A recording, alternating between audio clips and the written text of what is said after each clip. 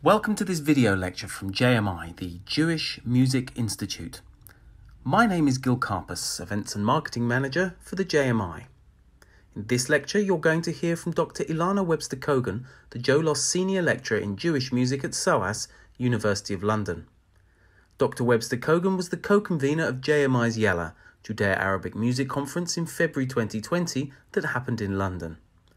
We will now see and hear Dr. Webster-Kogen's lecture entitled The Moroccan Torah, Ritual, Drama, Magic. Hi, I'm Ilana Webster-Kogen, the Joe Loss Senior Lecturer in Jewish Music at SOAS, University of London. Thanks for joining us and for supporting the Jewish Music Institute. I'm thrilled to be able to share my most recent research with you, and I hope you enjoy listening. In December, I attended a Shabbat morning service in the western inner suburbs of Paris. The Torah reading was a complicated one that day, since it was Shabbat and Hanukkah and also Rosh Chodesh, so there were 3 scrolls, which only happens a few times per year. The first 7 aliyot went as normal, and then they switched scroll. They made no announcement to the congregation where they were, but my 25 years of chanting the Torah told me that we were in Numbers 28, Parashat Pinchas. The woman sitting next to me in a Chanel suit started asking around, "Où sommes-nous?" And when nobody knew, she tried to call down to her husband on the ground floor. I handed her my book and whispered in my best approximation of a French accent in Hebrew, "C'est le maftir pour Rosh Chodesh, Bamidbar 28." Amazingly, she understood, and she immediately called out the page to all the women around her, "C'est le maftir pour Rosh Chodesh, Bamidbar 28." I felt proud, not necessarily for having the answer to hand, but for nailing the code switching in 2 languages that weren't my own. Sociolinguists would have plenty to say about this grammatically straightforward sentence, but I mention it because it literally took me 25 years of training to prepare it. I spent my whole adolescence learning to chant Torah in the Eastern Ashkenazi style that predominates in North America and Israel, learning every weekday portion and teaching dozens of Shabbat portions. Eventually, I moved on to special readings and ta'amim like the 5 scrolls and high holiday variances. When I came to the UK, I did the same with Western Ashkenazi trop, and eventually and more recently with the Moroccan ta'amim. That specialist knowledge was required to know, without announcement in the women's gallery, that the first maftir was for Rosh Chodesh, which is to say that the first supplementary Torah reading was the one for the new month, always chanted from Parashat Pinchas, or Numbers chapter 28.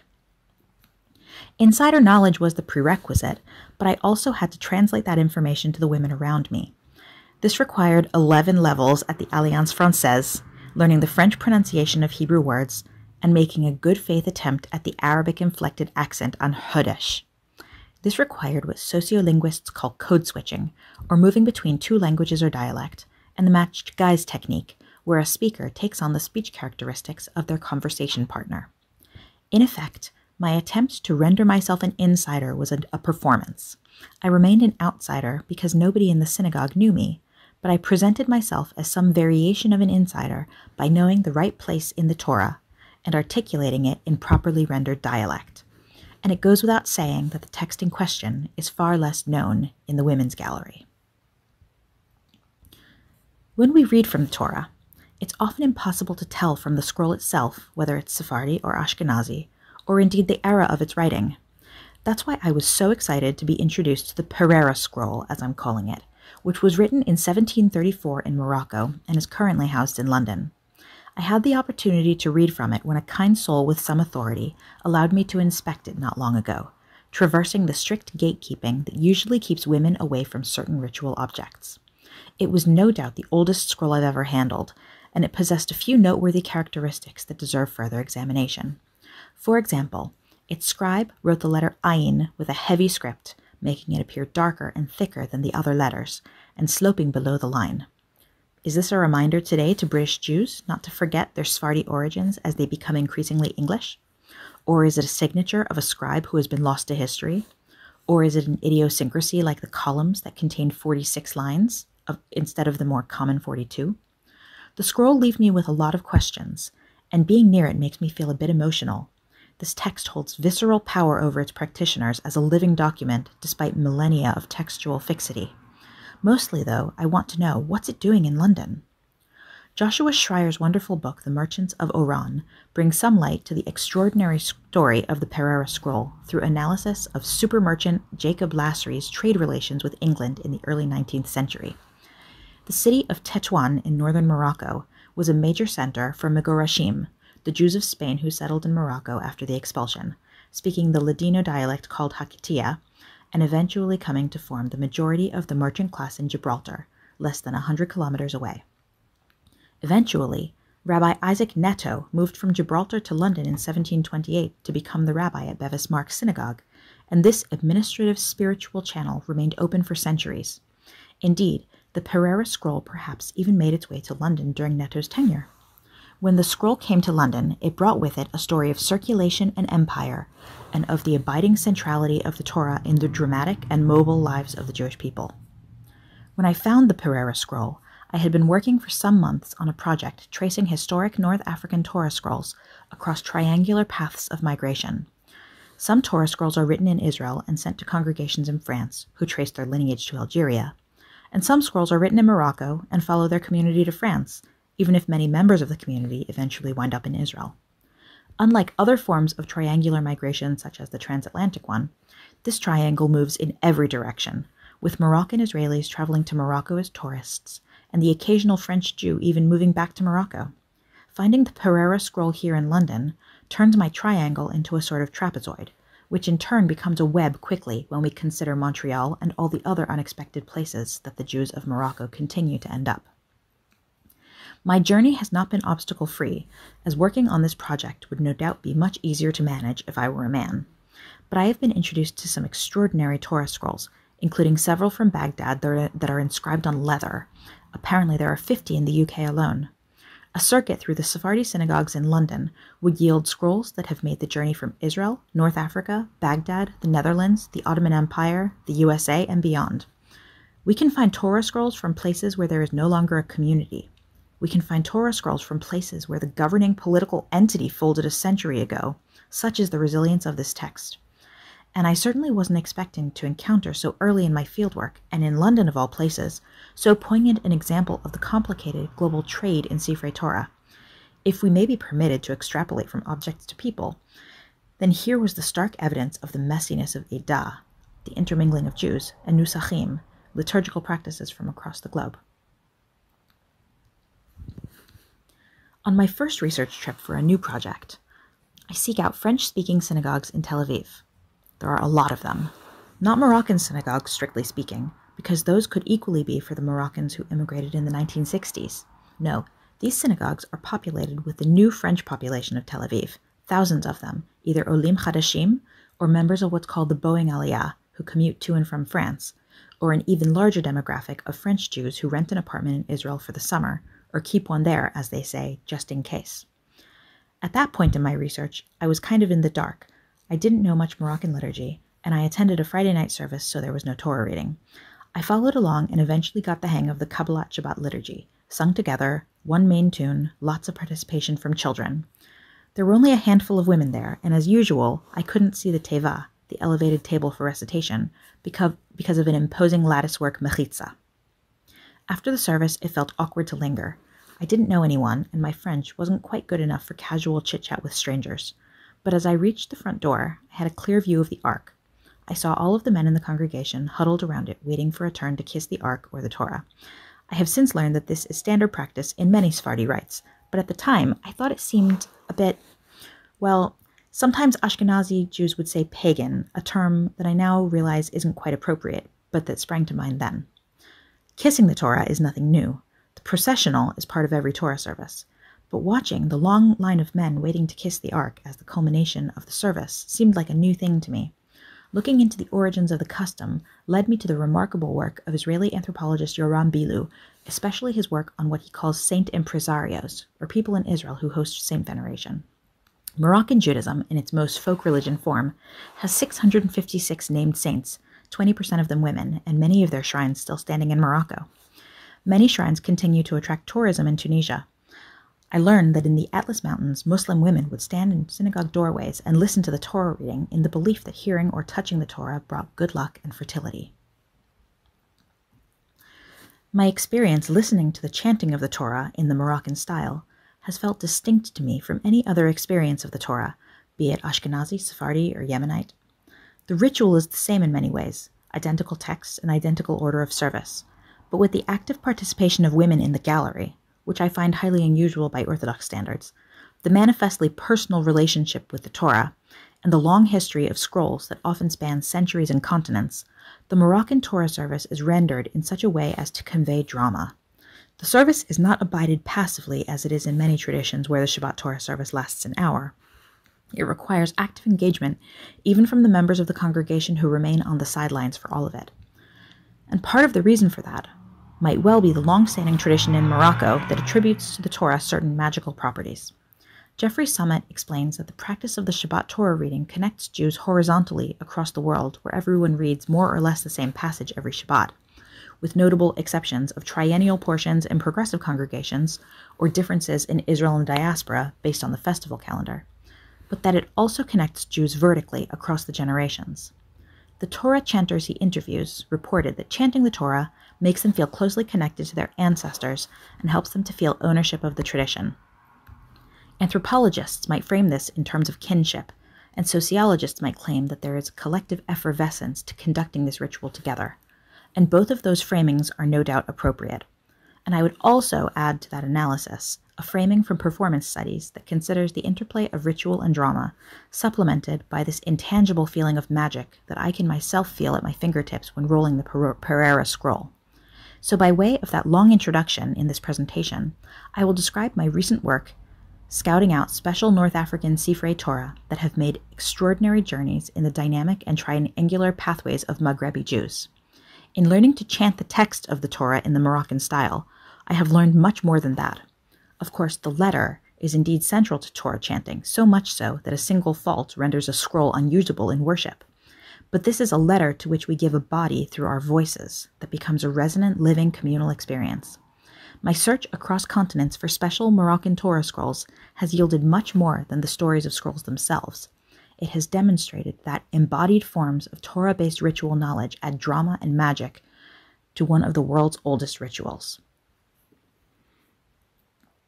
The 3 short vignettes I shared before, describing different encounters with Moroccan Torah rituals, offer a few brief glimpses into how this ritual drama magic complex plays out in chanting and performing the Torah in the Moroccan style. To go into a bit more detail, we will now go deeper into the nuts and bolts of chanting the Torah. In the particular case of my research, my gender and ethnicity factor heavily into my findings. Among the people in the world who consider themselves proficient in the Moroccan style of chanting the Torah, the vast majority, let's say probably well over 90%, are male. In order for a woman to become an expert in the tradition, she would first have to come from a liberal tradition, such as conservative or modern Orthodox Judaism, that both passes on the skill of chanting the Torah and also permits the tradition among girls, women too of course, but particularly girls with regards to secondary education. Moroccan Jewry, as a predominantly Orthodox enterprise, has no such tradition as female chanting because of Kol Isha, ritual cleanliness, and so forth. Therefore, any woman who seeks to learn to chant must either first be an expert in Moroccan Judaism and then learn the tradition of chanting the Torah, or be an expert in chanting the Torah and then learn about Moroccan Judaism. There is no such category as female expert in Moroccan Torah chanting because nearly any woman who is religious enough to care about hearing the Torah chanted likely has been raised to think of the Torah scroll as the domain of men. So in that context, even with the best intentions, I couldn't just walk into a Moroccan synagogue and proclaim myself an expert in chanting the Torah. If I were a man who spent his life learning multiple chanting styles and showed motivation to excel in the Moroccan style, there's plenty of evidence that such a person would be welcomed with open arms, tutored, and invited to practice his craft publicly. The thought of this alternate universe brings to mind Virginia Woolf's exposition of Shakespeare's sister. And like with Shakespeare's sister, the very thing that might make me a welcome addition to the community as a man, expertise in the text and passion for expanding my skills, would also render my activities unacceptable, even blasphemous. So fieldwork has been slow going. I can't stroll into a service and ask a rabbi for an interview. I have to go a longer way around, becoming familiar to a community, and then only really asking the questions I want to ask once I have proven myself to be serious and well-intentioned. With those caveats in mind, I'd like to spend a few minutes exploring in some depth the system known as chironomy, the hand gestures that help the Baal Koreh, the person chanting from the Torah, to remember the cantillation marks. For men who are already cantillation experts, or who sit near the teva, the reading desk, on Shabbat morning, this might sound a bit basic, but please bear with me. Despite my 25 years of chanting the Torah, on a weekly basis for about half that time, I never saw chironomy in action until 6 months ago. Let's return to the synagogue in Paris that I mentioned at the beginning. I arrived in time for the Torah reading, hoping that I might get to see the Torah scroll. The scroll at the French synagogue I've attended in Tel Aviv is beautifully encased in metal, because it used to be an Iraqi synagogue, but I had never really seen it because the mechitza there, the separating screen that women sit behind, left me squinting through the latticework. I thought that if I got the right seat at the Paris synagogue, I might get a glimpse of the Sefer Torah, the script, the spacing, whether the parchment's texture looked different from afar. So I sat right in the middle of the Ezrat HaNashim upstairs, with a view directly over the teva if I was standing up. I think of Iris marrying Young in her classic text Throwing Like a Girl, when she writes that the space of yonder exists for feminine existence, but only as that which she is looking into rather than moving in. I spent the next 2 hours quite gratefully looking in. They took out the Torah scrolls, 3 that day, for Shabbat and Rosh Chodesh and Hanukkah. 2 were cloth-covered and 1 was metal-covered. I got what I was there for, a chance to see the script from a reasonable distance. When the Chazan stepped up to the teva to chant, I remained standing to watch. The women around me could have presumed me a zealot or a psychopath. And then I saw something I truly hadn't expected. The rabbi proceeded to render the ta'amim, the cantillation marks, in hand gestures. One for ma'arich tarcha atnach, another for sof pasuk, a more intricate one for riviyah, 2 fingers for azla geresh, a spiraling motion for ger shayim. For any Ashkenazi listeners, the Moroccan names of the ta'amim are slightly different, although also in Aramaic. From the speed of the gestures, I could see that both the rabbi and the chazan were quite practiced in this method, and extremely precise in the rendering of cantillation. It didn't take me long to be able to replicate most of the ta'amim myself, and I soon raced home to record myself demonstrating them in case I forgot them. I had, of course, heard that there were methods for displaying the ta'amim through hand gestures. It's called chironomy in English, or just simanim, signs, in Hebrew. The version I saw emanates from Fez, but in Rabbah, the reader would accompany himself. I've read that the Jews of Jerba would touch the reader's back with the shapes. Never having seen it, though, I had surmised that the practice had died out. It turns out that I just couldn't see it because of the mechitza. It turns out that everyone does it, and not just Moroccans. Spanish Portuguese, Adanis, virtually anyone davening Nussach Sfard in London also uses hand gestures when chanting the Torah.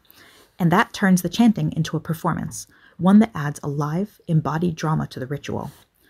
While trying to remember all the simanim, I also had to process something I could hardly believe.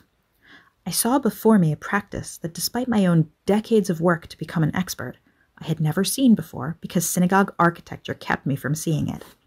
This shibboleth of expertise, literally a secret handshake, had profound implications for the teaching of Torah chanting, and I didn't even know that I didn't know about it. In the weeks after that trip to synagogue in Paris, I read everything I could about chironomy. Texts by Avineri, Be'er, Herzog, Jacobson, Kadari, Wicks, and more recent texts like the works of Essica Marx and Jeffrey Summit. Saul Levin, informed by the expertise of Asher Laufer, penned an article referring to chironomy in Sana'a, Cairo, and Jerba. Solomon Rosovsky's massive 1957 tome, The Cantillation of the Bible, devotes only 1 paragraph to the subject on page 521, so this was something of a DIY enterprise. It's worth explaining the system briefly. The system of chironomy ranges from simple to intricate, depending on the dual factors of the skill of the performer and the cantillation style of the chanter. In the Adani synagogue in Stamford Hill, for example, only ornamental disjunctives are marked, which is to say a riviyah or a tevir, and not a zakef katon or an atnach. Even sof pasuk, the ultimate first-level disjunctive, isn't demonstrated in any way.